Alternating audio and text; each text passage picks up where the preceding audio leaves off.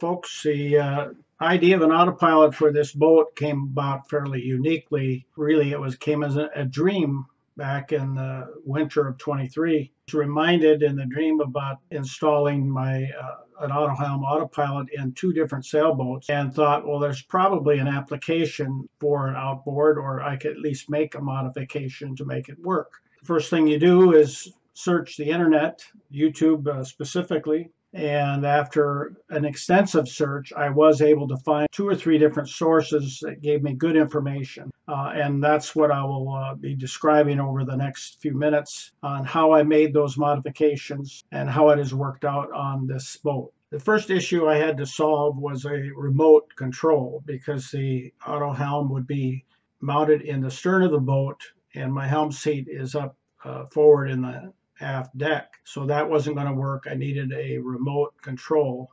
You can buy them, but they're very expensive, and I didn't want to go that route. I didn't think it was worth it for this kind of a home-built boat. So I will describe how I rigged up a remote that was much less expensive. Second issue I had to solve was how to attach the Autopilot to the outboard motor, which does not have a tiller. That's remote steering as well as remote throttle. And also to have a solid base to mount the base of the Autopilot itself to the boat, since it was going to be over a gas tank. There was nothing there to attach it to. I was able to solve these issues. Again, you'll see that in the description here. Also, be advised to check out the description for important information. I'll have several links in there on not only the video sources I used, how to wire the remote, and where to purchase the various items. All right, folks, I'm working on an Autopilot setup, and I've already constructed parts and pieces for the boat. This is a component that's going to be the tiller.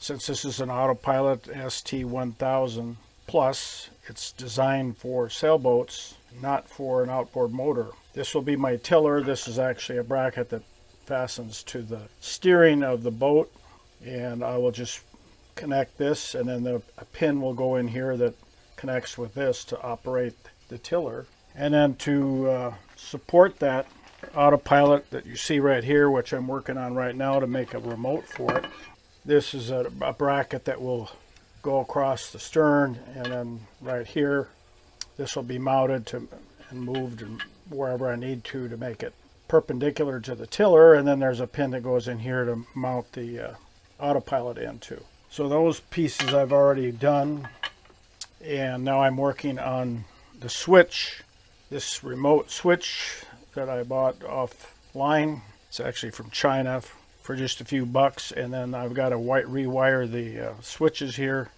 This is the main component for that switch, and they will allow me to use the remote so I don't have to be back at the helm, because the helm is in the stern of the boat. It's not convenient to be there.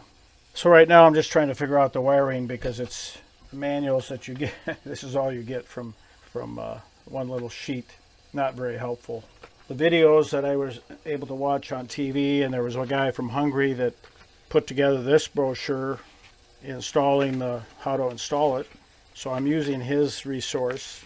And then there was another fellow that also did that, and he provided some more pictures to save a little on the wiring, and that's what I'm in the process of doing right now, is soldering these wires to make this switch work, or this remote I should say work. So anyway, that's the process of what's going on right now, and we'll continue to work. So we'll turn the soldering iron on, get that going. It looks like I maybe left my meter on all night. I don't know. Hope not. And I got to figure out how to jumper these across. So let's see. I need to look at that, I guess, first. So this, I believe these two need to be connected. Connected up to my Bluetti here, solar generator to run the Autopilot. I'll turn the 12 volts on to get the Autopilot working.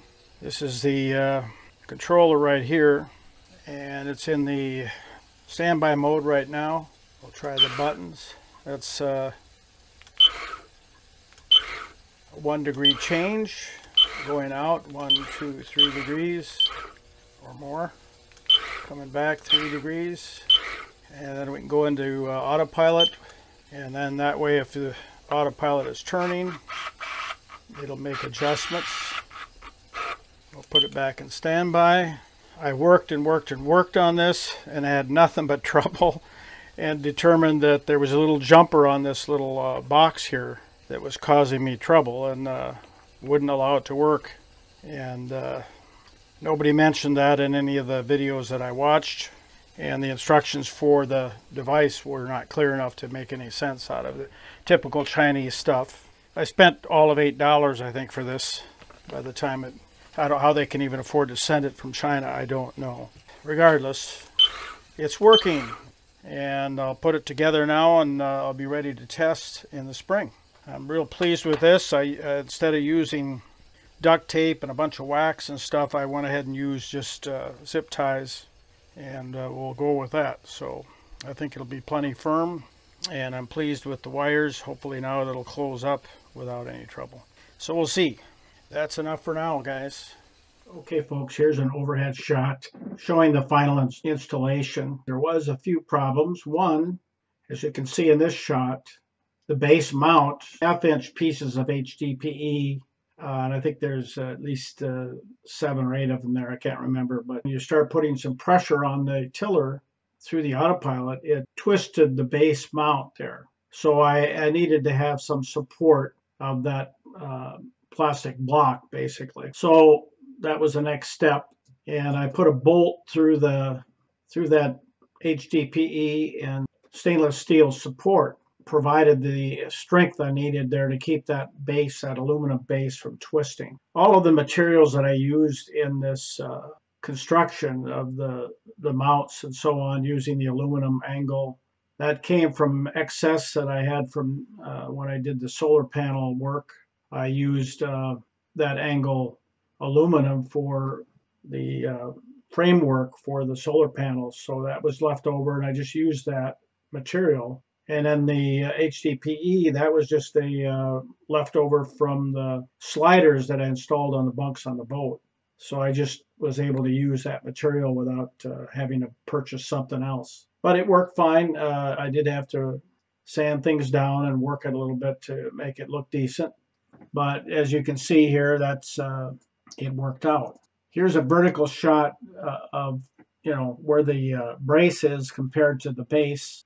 Fortunately, I had just enough room there to go ahead and run that bolt in through the stainless steel support structure there. I just used a galvanized bolt. I couldn't find a stainless bolt that was that long and provided what I needed for a decent price. So I used galvanized. And here's another overhead shot with the bolt in place. You can see it there running through that stainless tube and the rest of the layout. So it worked out well in the end. All right, I'm going to show you a little bit of what the Autopilot is doing underway. It's holding an excellent course right now. We're on a long 10-mile stretch of open water up to the Calvin Island area, Wilson Island in particular. As you can see, the Autopilot's working pretty smoothly, minimal amount of steering. I've had a few instances where it doesn't do quite as well. I don't quite understand that, if that's just anomalies of iron ore under the surface of the water, because there doesn't seem to be an explanation. This morning I was having a little of that on one course, but then later on it was fine. Pretty much the same course I'm on right now.